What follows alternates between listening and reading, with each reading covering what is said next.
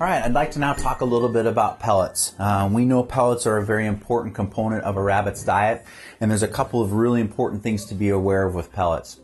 The first thing that I always try to do is, again, think about what's a natural behavior for a rabbit.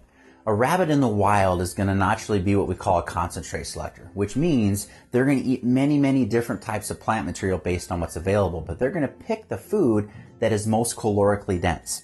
The problem with that behavior is that when we bring them into captivity, where they're not trying to survive, they don't need that extra nutrient, we feed them a mix like this, they're going to be allowed to pick out the things that taste the best, but unfortunately are often lowest in fiber, the highest in carbohydrates, and even sometimes simple sugars. So looking at a real common muesli mix like this product, what you can see here is things like sunflower seeds, extruded kibbles that again are low in fiber, they're higher in carbohydrate. Unfortunately, sometimes they even have nasty things like artificial colors, as you can see here, artificial flavors, but again, low in fiber. This material is not only incorrect for their GI tract, but also, again, doesn't provide the fiber that stimulates movement in the GI tract, and again, also provides that appropriate amount of wear and tear. A rabbit is going to pick out the things that taste the best, but what they're not going to eat is they're not going to eat this component of the pellet.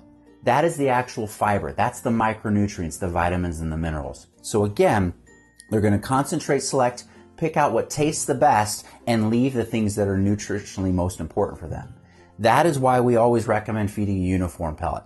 With a uniform pellet, you don't have different shapes, different sizes, different textures, different tastes, so it doesn't allow that animal to pick out the things that taste the best. Unfortunately, which a lot of times, as I talked about over here, are nutritionally the most incorrect for the animal.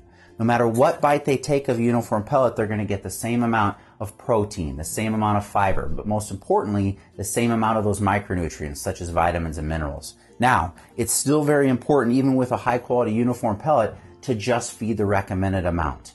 A high quality pellet is going to talk about the right amount for age, the right amount of weight, the right amount for the species specific to that pellet.